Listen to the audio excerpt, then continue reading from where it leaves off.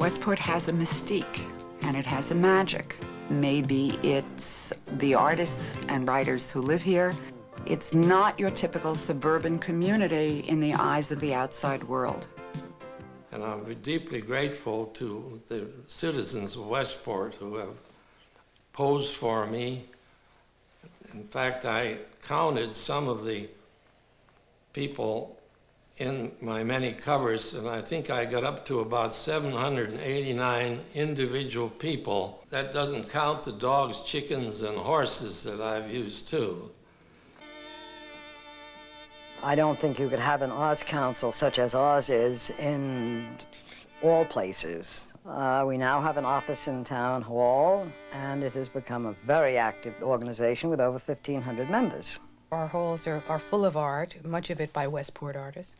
We have the Westport Community Theater, and these are things that make it an exciting place to be.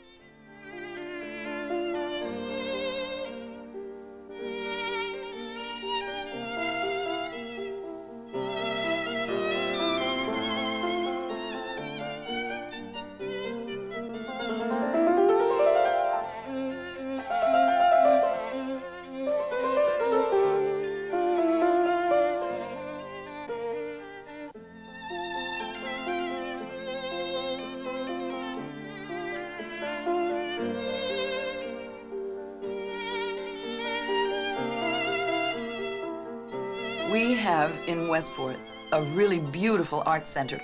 It is a place where we have painters, sculptors, photographers. It is for all the artists in town.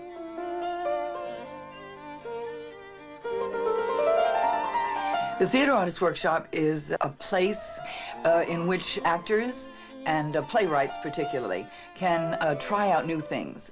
It's where we can work alone without fear of the public seeing us if we're not good enough. Yeah, we established that that's the outside. So you go out there and you're upstairs. I'm just going to sit up here. Billy will know there's something wrong if he sees you dressed like that. Is Billy here? You're never dressed up on the weekend, not when Billy... Tonight, One for the Tango opens at the Westport Country Playhouse, starring Leslie and... Well, the Playhouse building is an old tanning factory. They did tremendous things throughout the years, and it has made, in my judgment, a tremendous contribution to theater as a whole. But in Westport, it became almost a national institution. Human touch, there's a frailty, there's a vulnerability in the character and in the play.